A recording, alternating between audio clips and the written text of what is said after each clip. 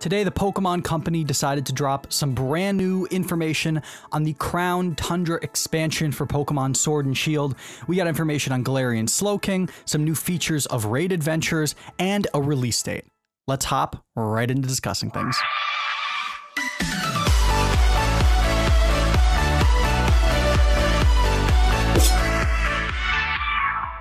So the Pokémon Company gave us a ton of new information. We're going to take a look at all of it here. I've got a PokeJungle article pulled up, which basically goes into everything they announced. And as you can see on screen, we've got some footage from the trailer. The first thing I want to hit on is we finally got the reveal for Galarian Slowking. This is a Pokemon that we had teased in the original announcement for the Sword and Shield DLC back in January of this year. January of 2020. So much we didn't know was going to happen this year. It was such a peaceful time. But now we have the full look at what this Pokemon is, and I gotta be honest, I've gone through a couple different emotions as I've been looking at this guy throughout the morning. When I first saw him, I thought he was butt ugly. I just thought it was a stupid design. There really wasn't a lot going on, but now that we've seen the art, now that I've had a little bit of time to kind of deal with what he is, I really like him, and it's my plan for the rest of the month is going to be to shiny hunt a Galarian Slowpoke so I can hopefully get this Slowking shiny once the Crown Tundra game expansion drops. I think it's the perfect Halloween Pokemon. He's got his little neck cape going down part of his body. He's got the shell, which seems to have been taken over, and the jewel has moved closer to his eyes, which are also now on the shell itself. And in some of the gameplay images we've seen for Slowking, he's got some kind of liquid, which I hope is not snot, but it might be snot, oozing out from two of his spikes on his shell. I really like it. I think it's a cool design. I think it's very different, and I think it's going to be a really nice addition to Crown Tundra. Hopefully, we get some other Galarian forms in Crown Tundra like we did not get in Isle of Armor. There has been a data mine from Isle of Armor which gave us some Crown Tundra information. I have not seen it. The only thing I've seen are a list of returning Pokemon, which includes, spoilers, my guy Swampert. I don't know anything else pretty much about this DLC, so the fact that they didn't reveal a lot to us in this trailer, even though I know from talking to friends that there is a lot that we have not seen, I think is it's pretty promising. The next thing we're going to discuss is that we get a release date. It is October 22nd is the release of the Crown Tundra. That's a little bit far. I was kind of hoping for October 16th, just based on when we got this trailer, but October 22nd gives us about a month to kind of look forward to this drop. At the same time as announcing the release date, they also announced that they're going to be redistributing the special cap-wearing Pikachus, Ash's Pikachus. Beginning today, you can download 2 of them. You can download the Kanto Ash Cap, and you can also download the World Ash Cap. So if you head over to Cerebi or any website that covers Pokemon news, you can probably find the codes to get those guys now. And there's also going to be set release times throughout the next month or so where you can get every single one of these Pikachus. So a pretty cool gift. We were able to get a lot of these Ash Hat Pikachus back in the Sun and Moon games. And for those of you who didn't get them, for those of you who haven't brought those Pikachus over from the old games to the new ones, this is just a new way to get it, which is pretty cool. One of the features that the Crown Tundra talked about is the raid dens. Now, we already knew that you're going to be able to encounter all of the old legendary Pokemon, pretty much every single one, from all of Pokemon history. You're going to be able to catch them, and most of them are probably able to be shiny hunted as well. We learned about the mechanics of how you're going to be able to encounter them. These are called raid adventures. In these, you have to choose from a select set of rental Pokemon, and then you go through a minigame to go through the underground dens to encounter these legendaries. There's also a mode in this where you basically keep battling with your friends until you're defeated. So I like that. It's a bit of a challenge. The rental Pokemon is a little suspect, at least in my opinion. I'm never a fan of when they use rental Pokemon. I wasn't a fan of it in the Battle Frontiers in Hoenn and Sinnoh, and I'm not exactly a fan of rentals here. I don't know.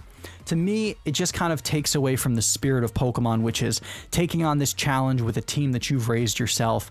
Rental Pokemon, it's very hard to create a bond with those Pokemon, and that's something that when I play Pokemon games, I really enjoy, but it is going to make it more difficult. Game Freak is going to be able to set which Pokemon you can and can't use, what their stats are, what their movesets are, abilities, etc.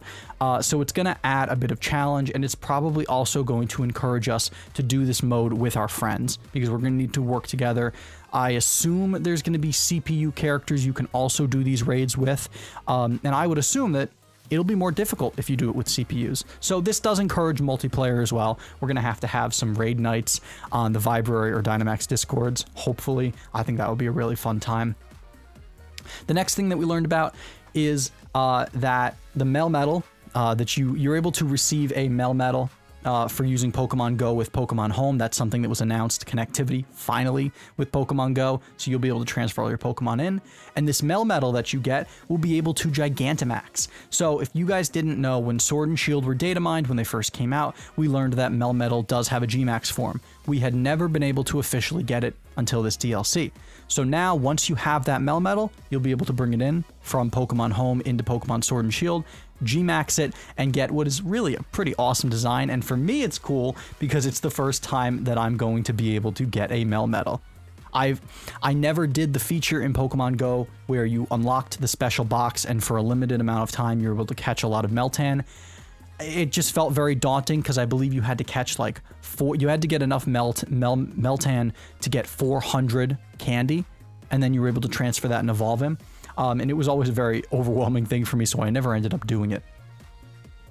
Now that's a lot of the big information that we got from the trailer. Some other things that we got that don't really have to do with the gameplay of Crown Tundra is that, like I predicted months ago on Discord with my friends, they're going to be repackaging Pokemon Sword and Pokemon Shield with the DLC, so with Isle of Armor and with Crown Tundra, and going to be releasing a physical version of both. They're going to be coming out on November 6th. So if you're someone who didn't get the DLC, or if you're someone who didn't pick up Sword and Shield but you want to, and you want to get all of the content, that's going to be available for you next month. The covers, the box arts aren't the best. They're basically just they just add the Crown Tundra DLC art to the bottom, and then they include some of the art from the first copies of the game on top.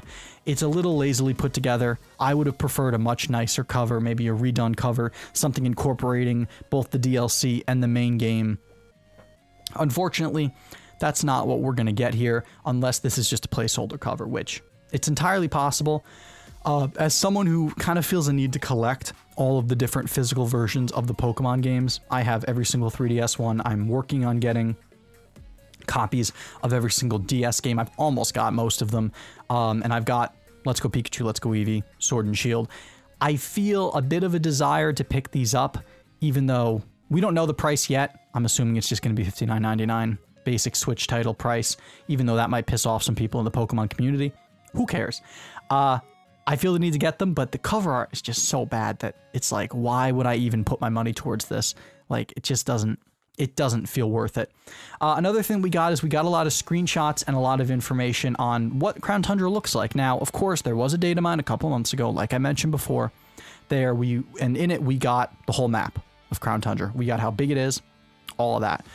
I'm not going to talk about that here, but we did get to see some more screenshots, some more gameplay. We got to see some of the legendary birds flying through the Crown Tundra, which is absolutely beautiful. I am so much more excited for Crown Tundra than I was for Isle of Armor, and it mostly comes from aesthetic things. I love the winter and the fall. I love this kind of snowy environment in games. I'm really excited to see what the music sounds like in this area. It's going to be a great time. If you're excited for Crown Tundra as much as I am, let me know down in the comments section below. And be sure to subscribe to the channel if you want to get some more Crown Tundra news videos in the future. I have a feeling we're going to get one more trailer, and it might reveal some more things about the Crown Tundra, maybe about Calyrex that we don't already know. And yeah, I'll just leave it with that. I hope you guys enjoyed this impromptu discussion video about the Crown Tundra news, and I will see you guys in the next video. Peace out.